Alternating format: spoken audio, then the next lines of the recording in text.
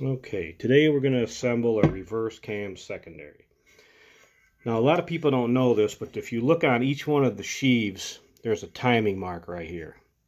That's for balancing. You see they put these holes in here, that's how they balance the clutch. And the same over here. See, there's a timing mark on this one as well. These are spacing shims for proper belt deflection. Sometimes you'll have to put it together a couple times to make sure you have the proper deflection. So now we're going to put it together.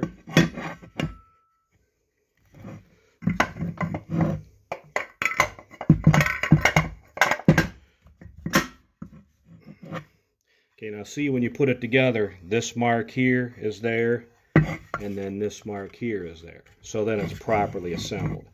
During assembly, I like to take an old helix, because when you're trying to work on it, it's flipping like this.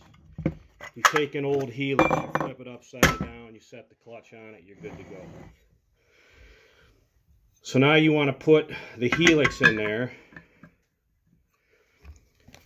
Put your couple drops of blue light Loctite on the helix. Start your bolts.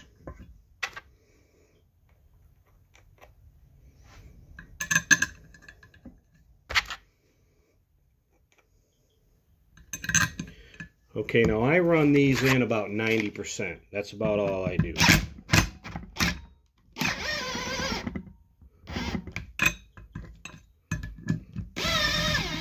And you don't want to tighten them with a air tool or an electric tool or anything else. You want to tighten them by hand. And you put your clutch cover or your clutch spring back in there. Normally most stock settings is a center hole, so you put it in the center hole. Then you rotate this a quarter turn, and then you put your nuts on it.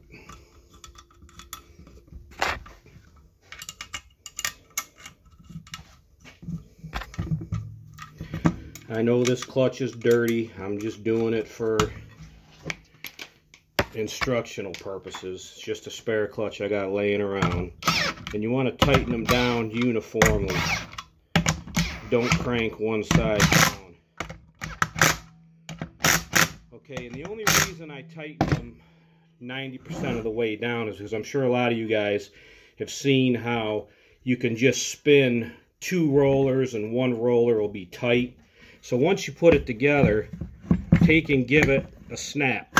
What that's going to do is that's going to center the helix on the clutch. Then once you get in there, then you want to take and tighten them up.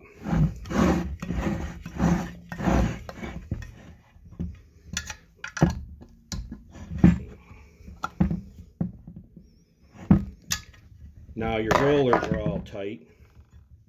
There you go.